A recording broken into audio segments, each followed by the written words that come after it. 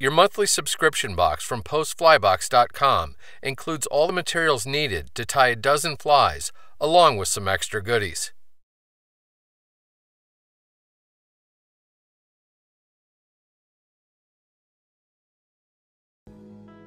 The Gurgler is a great saltwater pattern that does an admirable job of imitating a shrimp noisily making its way along the water's surface. Start by picking up one of the heavy-duty forged saltwater hooks. After getting the hook firmly secured in the jaws of your tying vise, load a bobbin with a spool of fluorescent orange uni thread. Get the thread started on the hook shank behind the eye and take a few wraps rearward before snipping off the tag. Continue taking wraps to build up a thread base that extends to about the hook point. Snip a small clump of blood red fibers free from the hank.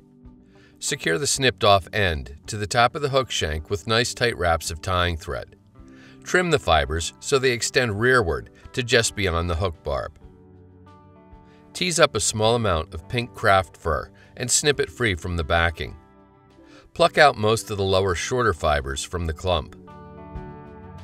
Anchor the butt ends of the fur in a chip clip or binder clip. Here, I'm using a round chip clip. This will make it much easier to produce lifelike barring on the material with a permanent marker. Continue making marks on both sides of the material every ½ inch or so, all the way out to the tips. Measure to form a tail a full hook in length, then transfer that measurement rearward to the start of the red fibers. Take tight wraps of tying thread to anchor the craft fur to the top of the hook shank, then pull the material up and trim the butt ends off at a shallow angle. Continue taking thread wraps to clean up the area. Leave your tying thread right at the base of the tail. Comb out a similar sized clump of purple craft fur and snip it free from the backing. Here too, it's a good idea to remove as much of the shorter under fur as you can. With the clump cleaned, place it on top of the hook shank so its tips extend just past the pink ones. Use your tying thread to anchor the material to the top of the hook shank. Once again, snip the butt ends off at a shallow angle and cover them with wraps of tying thread.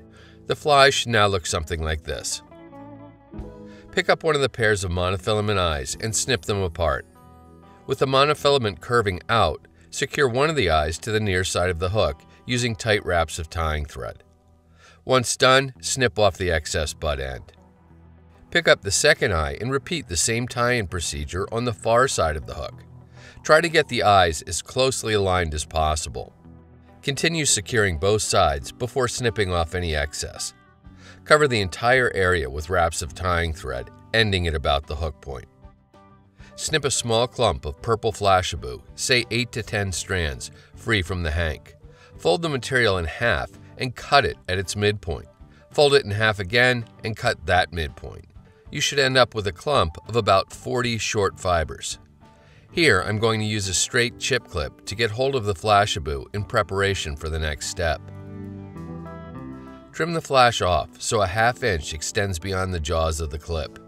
Then set the clip aside within easy reach. Pull down on your bobbin to expose about 6 inches of tying thread and make a dubbing loop with your middle finger at the bottom. Take a wrap around the hook shank, then one around both legs of the loop to close it down into a point, followed by a couple more wraps around the shank. The clip makes it easy to insert the flash between the two strands of the loop. You can then pinch the two strands together with the thumb and index finger of your left hand and release the clip. Ideally, you want equal lengths of flashabou on either side of the thread. Insert a dubbing whirl into the bottom of the loop and give it a real good clockwise spin. This will capture the flashabou and spin it into a brush. Get hold of the bottom of the dubbing noodle with hackle pliers so you don't have to wrap with the whirl, and snip the excess thread and whirl free. Start taking wraps with the brush, pulling the flash back as you go. The idea is to build up a nice rearward pointing collar on the fly. Use your tying thread to anchor the dubbing loop, then snip the excess off close. Take a few more thread wraps to further channel the flashy collar rearward. Pick up one of the two-tone foam segments and flip it so the purple side is on top. With this side up, bind one end to the top of the hook shank right at the base of the tail. Do your best to secure and compress the foam by taking increasingly tighter thread wraps. Go back to the purple craft fur and this time tease out and snip off about twice the amount of fur as before. Once again, give it a real good cleaning. Place the fur on top of a raised surface, such as a book or here a fly box. Spread the fur out to approximately the same length as your chip or binder clip. Trim off any extra long fibers. Now, snip 8 to 10 strands of purple Flashabou free from the hank. Cut them off like so on top of the craft fur, trying your best to get them spread out evenly. You can then pick up the pile with your chip clip, making sure a good ½ inch or so extends back into the clip. Flip the clip around and snip the wispy tips off square, leaving an inch or so of the material protruding from the clip. Again, set the clip aside where it's handy. Pull down on your tying thread just as you did before. Create a dubbing loop and insert the material held in the clip, so about equal amounts are on either side of the thread. Use your dubbing whirl to spin the material into a dense 2 to 3 inch long brush. Get hold of the loop with hackle pliers and snip the dubbing whirl free. Relocate your tying thread to just behind the hook eye and start taking touching wraps forward with the brush as you preen the material back. When you reach your tying thread, use it to anchor the dubbing noodle, then snip the excess off close. Pull the material back and take a few more thread wraps to clean things up behind the eye. Now for the fun part. Preen the flash and craft fur down and fold the foam over top of the hook shank out past the eye, and take tight wraps of tying thread to lock it down. Pull the end of the foam up and take a few more wraps to secure your tying thread behind the hook eye.